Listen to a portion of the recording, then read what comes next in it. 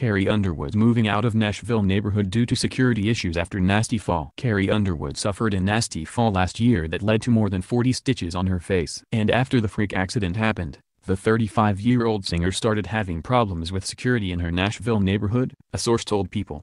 So the country singer and her husband are allegedly looking for a new home in Tennessee. The couple live in a two-story home on several acres in a quiet gated neighborhood in Nashville. They are completely done with the neighborhood. The decision came after her fall, the source said. It appears as if neighbors could have been letting certain people into the neighborhood to get a look at Carrie's face after the accident, it was suggested. Overall, there is a general feeling that there is not enough security, it was added. They've been having a lot of issues with neighbors letting people in the community to look around, and it all escalated after the fall, the source explained. She fell in November at her home when she was about to take her dogs on a walk. Not only did she have 40 to 50 stitches to her face, but she broke her wrist. This comes the day after she sat down with Hoda Kotb, 53, during an interview on the Today Show on Thursday morning. She was asked what happened on that November day. Plain and simple, it was kind of a freak accident, Carrie told Hoda. I just fell. I just tripped taking my dogs out to do their business. It could have happened to anybody. I say, if I had fallen anywhere else, it wouldn't have been a problem. But there was just one little step that I went to catch myself on and I missed. She did not show her full face for several months, posting instead partial selfies including a photo of her with a thick scarf wrapped around her head.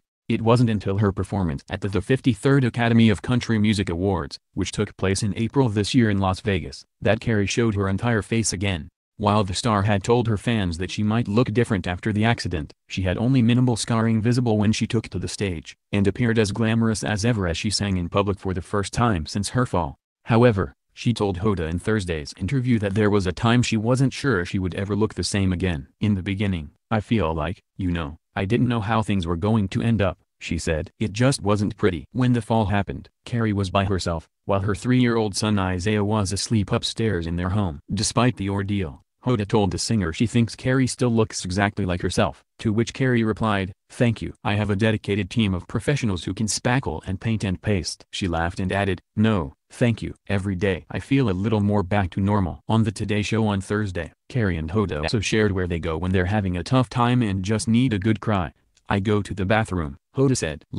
I literally go into the bathroom, because there's no other escape hatch." As for Carrie, she explained that her car is usually where she goes when she feels she's about to shed a few tears. "I feel like you just feel like," she said, gesturing to indicate an isolated space. "Which, I know people can still see you and they probably have seen me at a stoplight or something and will be like, what's this crazy lady doing over there?" The singer also received a touching message from her mother Carol ahead of Mother's Day. "She's a great mom," Carol told Hoda of Carrie. "She's a great daughter, she's a great person and I just want her to always be that way. And I love her."